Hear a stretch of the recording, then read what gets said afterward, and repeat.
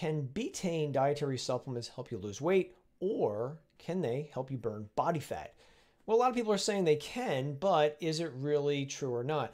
Best way to know is to look at the actual clinical studies. In this video, I'm going to show you the studies and something I observed as I was looking through them all. So let's start off and see what we can see.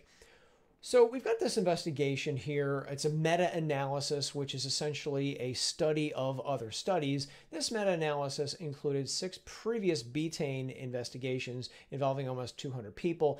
These researchers come to the conclusion that betaine supplements might reduce body fat mass by about 5 pounds and might reduce your body fat percentage by about 2.5 percentage points. Leads them to conclude betaine supplements might be an effective approach at reducing body fat. Okay, that's interesting, but what I want to do in the rest of the video is show you some of these studies on betaine and what I observed from looking at the dosages. So we've got this investigation. 42 overweight people, 14 men, 28 women. They're put on a diet, and some of them are given a placebo. Some of them are given betaine supplements up to basically 6,000 milligrams a day for 12 weeks, 3 months. What do they find? Oh, and by the way, they are using trimethylglycine betaine. They're not using betaine HCl. I want to point that out to you. There's 2 versions here of betaine. Betaine hydrochloride, HCl, and trimethylglycine betaine. That's what the studies use. Pay attention to that if you're looking for dietary supplements. That said, let me go to the results here.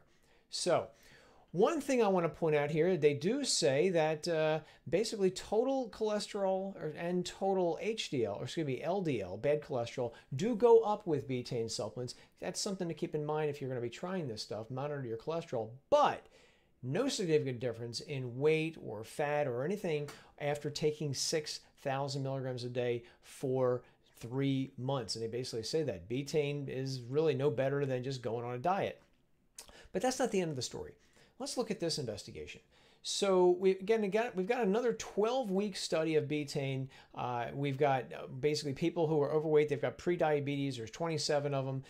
In the beginning of the investigation, they start them out with basically 6,600 milligrams, over 6 grams a day for the first 10 days, probably to get them used to this much. And then they ramp it up to almost 10 grams of betaine for the rest of the 12 weeks of this study, again, or a placebo. So what are they finding here? Number one, I do want to point out, like the previous investigation, this one also appeared to show that cholesterol levels went up with betaine. Again, if you have cholesterol issues or LDL, get them checked if you're trying this. But when you look at the results here, there's nothing mentioned about weight loss, which I found very interesting. But when I looked at the study, they do say no change in body weight or blood pressure. That's a good thing. And again, there were no serious effects. But again, no change in weight loss. So while this study may be great in some respects, it does appear to show no change in body weight with betaine up to almost 10 grams a day. Let's look at this study.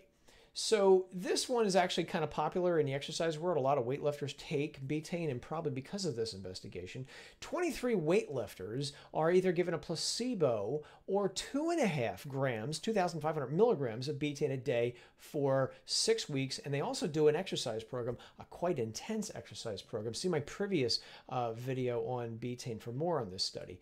But what they find here is interesting.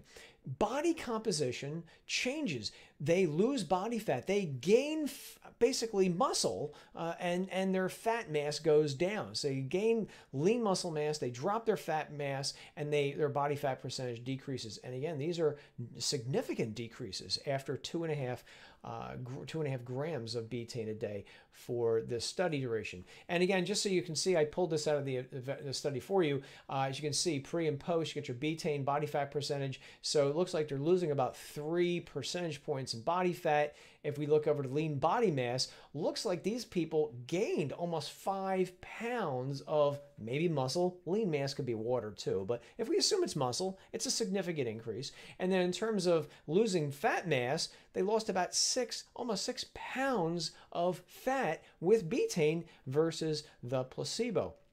So this is interesting, but it begs the question, and here it is. How in the heck did 2.5 grams of betaine do all this, But other studies showing anywhere from 6 to almost 10,000 milligrams a day did not cause any change in body weight or fat mass, etc. What's up with that? How did a lower dose work, but a higher dose didn't? Could it be maybe 2.5 grams is a sweet spot? Maybe there is a feedback loop, a negative feedback loop, where when you take a lot of it, it doesn't do the same thing as a lower amount. Maybe. Could it be maybe that there are some problems with how the studies were conducted?